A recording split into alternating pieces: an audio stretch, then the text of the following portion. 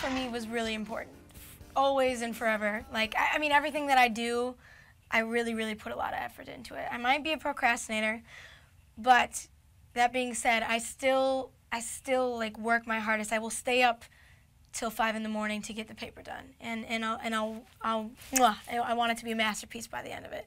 And so I did really, really well in school. I got really good grades. I'm not just saying that. You can look at my GPAs if you can find those. I did do really well, and now it's kind of stinks because I'm like, hey, I kind of did all that work for nothing, you know. But at college, I was just short of you know, leaving with my degree, but it's very important to me, education, you know, and music was always there as well. So I made sure to try my best in everything I do.